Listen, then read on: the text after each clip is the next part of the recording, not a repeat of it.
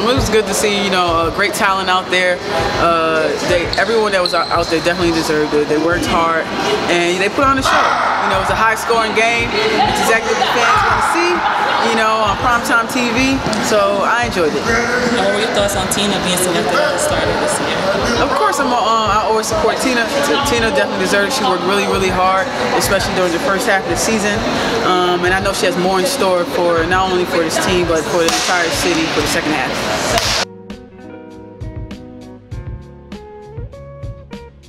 Right now we're just pretty much honing getting together our offensive firepower, just making sure that everything's clicking on all cylinders and everyone's ready to go. Our defense definitely held down the first half of the season, and we're going to keep that during the second half. But right now it's time to, you know, put the offense together and show everyone that, hey, it's going to be showtime out there on the court, but also we're about our business and bringing home wins. I do a lot of shopping at Oak, you know, whether it's their own brand or whether it's, you know, other brands that they bring in. Wow, I like Diamond Doma, I like, I'm drawing blanks right now. Alexander McQueen, I like Brixton hats. Their hats are pretty dope. And I love hats. I wear a hat like almost all the time. Shoes, it just goes by how I'm feeling.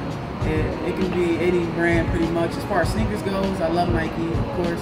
Speaking of shoes, you got to give me tips because I know that you wear a larger shoe like I do, and I don't know where to find shoes. I wear an 11, so we're going to talk off camera about the places that you shop that I could find some shoes in my size. All right. Because these orthopedic shoes that they're trying to let me wear, I'm like, I am only 29. I am not someone's grandmother just yet. I hear that. I mean, shoes is all different brands, whether they're high-end brands, like you have Givenchy, you have YSL, which is now just Saint Laurent now. They have Margiela. Those are high-end brands. As far as just low, regular-end brands, of course, like, man. Whatever your heart desires that day, basically. Like it could be a pair. If I wanted to, I would just walk right into H&M, buy a pair of shoes. It doesn't always got to be a shoe that's, you know, $500. You know, my closet varies. It could be, you know, a pair of pants in there, a pair of vintage jeans, you know, that I could have got from the thrift store for $10. Or it could be a pair of $700 leather pants in there that I got from I know that's right. So, you know, I see what you did there. You flex a little bit. I see what you did there. Sometimes you gotta flex a little bit, move around them. I'm working on stuff right now. I'm doing a lot of production right now, but before I start all this production stuff on my projects, I definitely have my music set aside.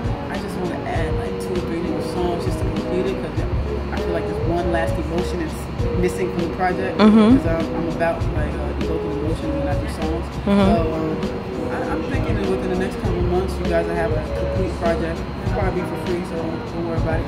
Well, we'll be waiting for that. I can't wait to hear it.